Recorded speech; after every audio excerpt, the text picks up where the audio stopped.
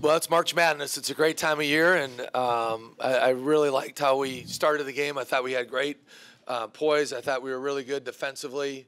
I thought our positioning was really good, and then they put a lot of pressure on with their screen and roll stuff. I thought our screen and roll defense was very good.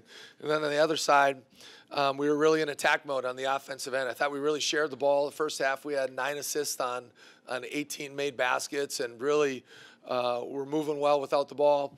You know, then we got that 27-point lead with, I think it was 2:02 to go, and certainly didn't like how we ended the half. And in a team like Omaha, they do a great job of they just keep you off balance. They can play a lot of different ways in terms of their personnel. And certainly they had all the, you know, even though we're up 18 at halftime, you know, they had the momentum. I don't know what they ended on, a 9-0 run or 11-2 run or whatever it was.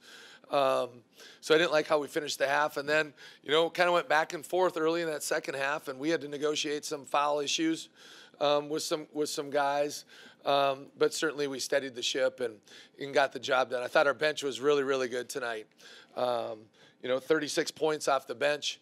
I thought Austin Sparks had just was fantastic for us. I thought he was excellent on the defensive end, was really communicating tremendously, and brought a level of physicality to our team. And then Brandon Armstrong, you know, hit a couple threes early and just played with great confidence out there and really good poise.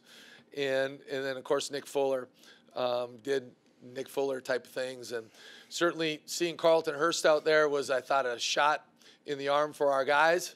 You know, he hasn't practiced a whole lot, and we haven't seen him for 7, 8 weeks, and that's hard to do when you can to come back from that kind of time off. But he did Carlton Hurst type of things and certainly impacted this game. So with that. Questions for the student athletes. We have the microphone right here. Name and affiliation, please. Matt, Jeremy from Yankton. How important was that start to not only for this game, to get your tournament started on that? Yeah, that's something we talked about before the game. It's coming off to getting off to a great start. Last year, you know, against Western, we didn't get off to a great start. We let them hang around, and it was a tight game. And we know that Omaha is a talented team, and you let a team like that hang around, they start getting confidence. So getting off to a good start is always important. Down in front again. Thank you, leader. Trey, that first half, in the first half, I guess right at the end of the half, and then in the first part of the second half, what did make the Mavericks as tough as they were there? All of a sudden, you guys had to work a little bit. Yeah, they're a very talented team, and they like to get downhill. We got a little undisciplined, but I mean, props to them. They didn't want to, they didn't want to go home without a fight, and they just started getting downhill. It's communication errors, and I mean, they took advantage of some of our errors. Do you think the fact that you were able to hold it together there, though, and kind of keep the wheels on, is that potentially a confidence-building thing going into the semifinals? Yeah, I mean, we rely on our defense, and we know, I mean, basketball game of momentum. So if you can handle their run and weather storm, it's definitely something you can build on and look forward to from that. We'll take one in the back here. Taylor Staub, KAO Radio. So SDSU just won their last game. Is it a little nerve-wracking knowing that there might be the potential of the USD-SDSU final? I mean, we're not worried about anyone else except USD right now. So as long as we take care of business and just do what we know we can control, things will work out, and we'll see what happens. Other questions? Down in front. Matt, Coach talked about Carlton Hurst being giving you guys a shot in the arm. What he got in the game, checked in, didn't feel like you haven't missed that guy. Yeah, we have really missed Carlton. He does the intangibles. He's a great player, and more importantly, he's just a phenomenal teammate.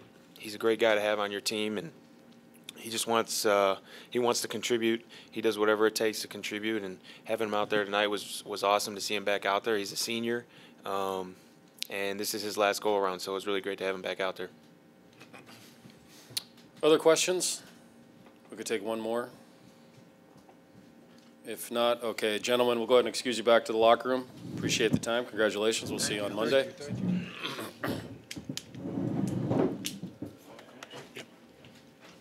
And we'll go ahead and continue with Coach Smith. this Anyone. is easy This tonight. is an easy one, yeah. Wow, this is the shortest press We'll take conference one down ever. here in front. We'll make Ash one. Craig, a little bit about Nick Fuller. We've seen it a lot this year. Maybe some of the people haven't seen it quite as much, but 17 points in 19 minutes, fairly typical for him, especially in bigger games. Well, he's we're very fortunate to have a player of that caliber, coming off the bench, and he's instant production for us. Whether it's not only scoring, it's rebounding. I mean, you saw a couple of those rebounds that he just goes and gets, and he can end possessions. He finishes well around the basket, but he's a know how to play guy. Like, he seems to be in the right spot at the right time a lot of times, where all of a sudden, the ball just finds him. And so whether it's moving without the ball, whether it's going to get a rebound, or his timing on offensive rebounds is very, very good. He just fits our team, fits our culture, and really fits our style of play perfectly. So he's been a great addition for our guys, and he plays with a level of physicality, with the flexibility that he gives us defensively. We can switch 1 through 4 on ball screens, and even at times we play him at the 5. So he's been very, very good for us, as you've seen all year, Mick. Take one in the third row. One of the two. John Gaskins, KWSN Radio. This is Carlton Hurst kind of things. Just elaborate on that. Well, he's just, I've said all along, I've always felt like Carlton, he's certainly one of the best defenders in the Summit League, if not the best, and I thought you could see that tonight, where when he got in the game, he can just do some things that's hard to teach. And, there was one rebound in there where he just went up and got it. And he just can make some plays. And, on offense, obviously he's never been a great scorer. I will say, but he really has good feel for the game. He's a cutter. He moves all the time. He's a guy that is super efficient. As a freshman at Colorado State, he shot 9% or 11% from the 3. His sophomore year, he shot 19%. Then we were fortunate to have him as a redshirt. As a junior, he shoots 47.5%. So he puts the time in and does those sorts of things. And I guess that I don't know if beauty is the right word, but it's difficult. You miss 8 weeks of actual playing time. Now, that's difficult to come back from. But the fortunate part for us, he's not one of those guys that's just a super skilled guy that's coming in and his game is shooting and passing, and his game is defending and rebounding. And then on offense, the ball, because he moves so well without it, finds him. But the other thing about Carlton, he's just a rock. He's like a silent assassin kind of guy, where I think when he's on the floor, guys around him have a lot of confidence. He just brings confidence to the floor. How difficult is it, or how are you going to go through the process of deciding when to work him into games, when you guys obviously been playing quite well without him? Yeah. But you might need him, and it might be a delicate thing. Yeah, it's a good problem to have, but it's just to be a field thing, with where the game is at, how are we getting hurt, what are we doing well, who looks fatigued, et cetera, et cetera. The good news about that is because the way Carlton plays, exactly what he's going to bring, to the table, and it's been fun to see, because of Carlton's absence. Certainly Tyler Peterson has been playing at a high level all year, even before the Hurst injury. So we felt like he was going to fit in well. But I think you've really seen growth. You saw growth certainly in Joshua Dawson and especially in Brandon Armstrong. And Brandon played very, very well again tonight. So, depth is a big thing. Depth matters. And tonight we were negotiating some foul situations there for a while. So it was nice to be able to go to our bench and do what we thought we could have all year.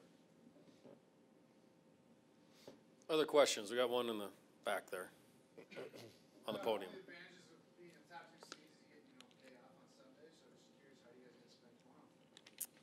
Well, that's a great question. I'm not sure yet. I haven't looked at the itinerary. We'll definitely watch film of this game. And then that's the hard part, with the tomorrow night's game being an 8:30 game, we're not going to know who we're playing until probably about 10:30, 10:15 tomorrow night. So we'll be prepared for both. We've done some things. We had it was just an interesting year, right? I mean, our last game was 9 days ago. And I was concerned about this game without a doubt, because for all intents and purposes for us, it was like a Christmas break. I mean, we had 9 days between games over Christmas break, and so that's a long time. And we all know basketball is such a rhythm game that way. And but because of that, and because we had so much practice time, we were able to do some things, to prepare for both of these teams way, a week ago. So I'm not sure we'll do anything on Denver or Oral Roberts, but we will watch film on us. We will get a bunch of shots up and, 5-on-0 some things, and maybe do a light practice tomorrow. We were fortunate we didn't have to play, too many guys, crazy minutes tonight.